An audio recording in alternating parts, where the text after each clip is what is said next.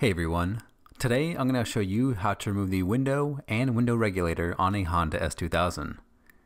I'm removing it so that I can fix a broken cable on the window regulator. Anyway, let's get to it. The first thing you want to do is remove the door panel. If you need help doing that, I've got videos that will be linked down below. Once the door panel is off, you'll see this plastic lining spread across the door. You don't strictly need to remove this, but I find it much easier to work on the door with this removed. In order to remove it, you'll need to remove the inner door handle, the rod crank, and a couple of plastic clips. Use a Phillips head screwdriver to remove the 3 screws securing the inner handle to the door.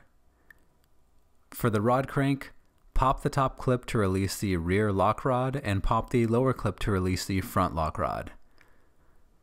Simply pull on the inner handle rod to pop it out of the center of the rod crank. The rod crank can be released by using some pliers to pinch the backside of the plastic clip, securing it to the door. Use a flathead and trim removal tool to remove the 2 clips, securing the plastic to the door.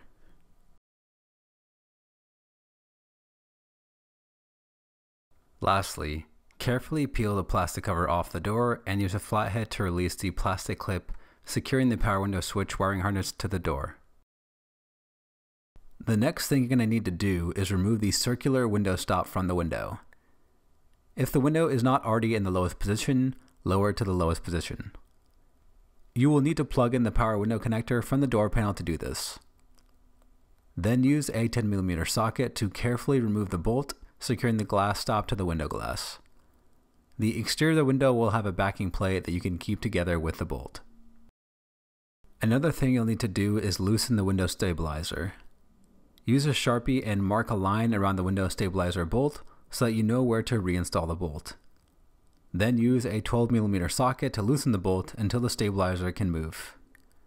Move the stabilizer towards the interior of the door. Raise the window glass until you can see the 3 bolts securing the window to the window regulator. Use a Sharpie to mark a line around these bolts so that you know where to reinstall them on the regulator. Then use a 12mm socket to remove the 3 bolts securing the window to the window regulator. Hold the window as you remove the last bolt. Once the last bolt is removed, tilt the window forwards and guide it upwards and out of the door. You'll need to ensure nothing binds against the window stabilizer or the window stops. With the window removed, you can focus on the window regulator. Disconnect the window regulator connector and use a set of pliers to release the window regulator wiring harness from the door. For the lower regulator mount, use a 10mm socket to remove the 2 upper bolts, securing the window regulator to the door. Then use a 12mm wrench and a 4mm Allen key to carefully remove the 2 lock nuts, securing the window regulator to the door. For the top regulator mount, use a Sharpie to mark a line around the 2 nuts, securing the window regulator to the door. Use a 12mm socket to remove the 2 nuts. The last thing securing the window regulator to the door will be 3 bolts. Use a 10mm socket to just loosen these bolts and slide the bolts through the larger holes. Reach inside the door and push the window regulator towards the exterior of the door and then pull down. This should unmount the window regulator and allow you to pull it out of the large opening in the door. If you found this video helpful, please give this video a thumbs up. Otherwise, if you're located in the Bay Area and looking to have some work done in your car, feel free to DM me on Instagram.